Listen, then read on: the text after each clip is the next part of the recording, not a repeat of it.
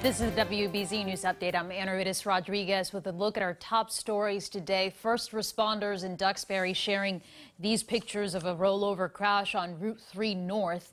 The accident happened early this morning. The fire department says one person was ejected from this vehicle and rushed to the hospital with life-threatening injuries. Investigators say the truck may have rolled at least 7 times.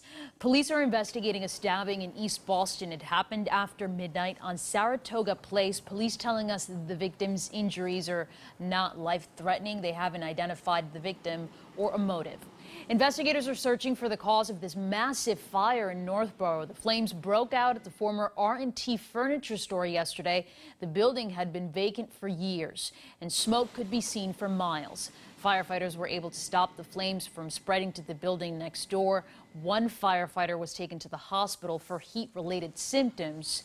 Crews were on the scene for hours, putting out hotspots. Meteorologist Barry Burbank is here taking a look at your forecast for this Sunday. It's a good day, Barry, to, go in the yard and do the things that you need to catch up before the rain gets here. Yeah, I think you're right, Anaridis. It's good for outside work and activities for today. Certainly not necessarily good for swimming in the ocean, that's for sure, because the water's still cold and the air is cold as well. We started out this morning nice and clear, and then all this low-level moisture streaming in from the Atlantic on a northeast wind has resulted in just enough moisture to create all these strings of clouds. Quite interesting, the strings in a northeast to west-southwest fashion like this, penetrating southwestward. It's basically clear over Cape Cod.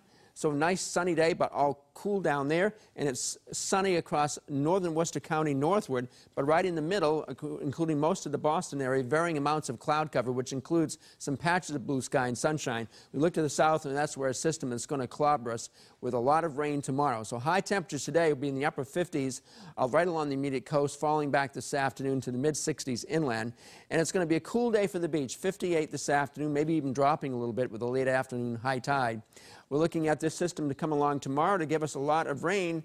Looks like it's going to be starting here sometime during the Monday morning commute. So it looks like every time we see a new model run from these high-resolution models, it delays it a little bit. But so especially the second half of the morning commute will be soaking wet, and we may still have some leftover rain for the afternoon commute. It does look like about more than an inch and possibly a few spots, 1 3/4 up to 2 inches of rain. It is really going to pour tomorrow.